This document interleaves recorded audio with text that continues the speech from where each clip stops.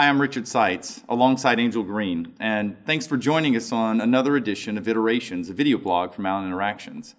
Last week we had the opportunity to launch Iterations, and we talked about subject matter experts or subject matter enthusiasts, and had a lot of good comments about the new format, and we appreciate you commenting on that. This week we're going to talk about something that's really current to us because we just got back from Learning Solutions Conference. And we had an Allen Interactions booth and a ZebraZapps booth there. And it gave us the opportunity to have a lot of good conversations with a lot of people that came by about e-learning, about SAM, about ZebraZapps, and a host of other things. And a lot of people came by and were talking to us about how they were using SAM and taking advantage of that. And maybe how they can take advantage of SAM and start it when they're not doing it. What kind of comments did you get? Well, Ken Gregson and I from AutoNation went and did a presentation on how they use SAM to develop a really effective, really powerful e-learning course. And we had a couple of questions in the room, and it kind of ties back to what we talked about last week with our subject matter enthusiasts and subject matter experts. And that's really, how does the SAM project start? How do you get everybody in a room together? What is this event called the Savvy Start? And there was a little bit of hesitation about asking everybody to be in the room for 2 days. Yeah, that's hard. And that was a big kind of question mark that was out there. Well, that commitment is always a challenge in the Savvy Start. But so what was your answer? So it was great because it was really Ken's answer. Yeah. and that's the best testimonial there can be. But what we said was, if you get them in the room at the beginning, then you're going to take down some of the time that they might have to spend at the end.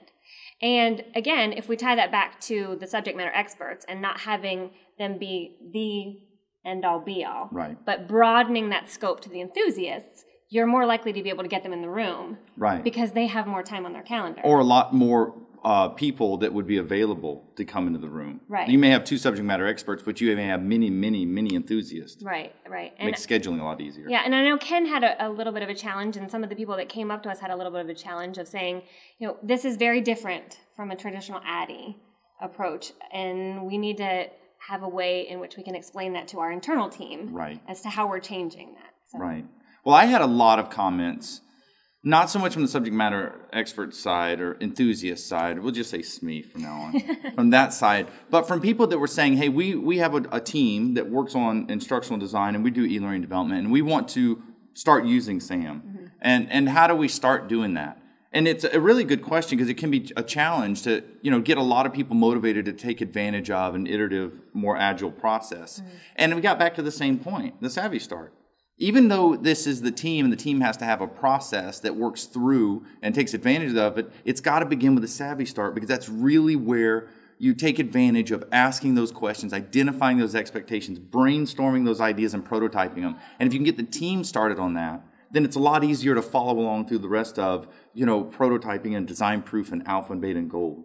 And all of the other things that go along with SAM. So it was really neat to have that conversation. And I had several of those conversations this week, so it was a lot of fun. Yeah, and last week we had lots of comments of people saying that they're moving to more of a SAM process, an iterative process. And so the momentum is building, and leaving ADDIE for SAM is just flying off the shelf, so that's a good thing. There are a lot of people referencing it this week. That's great. And certainly as in upcoming conferences, I hope they continue to do so. Yes. And we also had a number of people that came up and said, we're using ZebraZapps. And we had a lot of people that sat through demos. And they were in the booth right next to us. We had an Allen booth and a ZebraZapps booth side by side. And so we got the opportunity to talk to people about custom services. And then they got the ZebraZapps team to do the demos, and there were so many demos that they had. I know, and our friends from Kaplan that have actually started to use ZebraZapps came over and got to meet the team that they've been working with to help them get their learning objects out there. So I know that they were excited to finally connect in person. So it was a great week, a great couple of days. It felt like a week. It's a long time in that expo hall. But we had a great time talking to a lot of people, hopefully some of you watching this version of Iterations, and certainly leave us some comments. Let us know what you'd like us to talk about. If there's some topics that you have, maybe beyond the Savvy Start, maybe about SAM, maybe about ZebraZapps, we'd be glad to answer some of those too. And if you came by our booth and grabbed one of our cute little zebras, send us a twit pic. Show us what you're doing with your zebras and hashtag it ZebraZapps, and we'll make sure that we keep in touch with all of our zebras around the country. Thanks for joining us. Thanks. Bye-bye.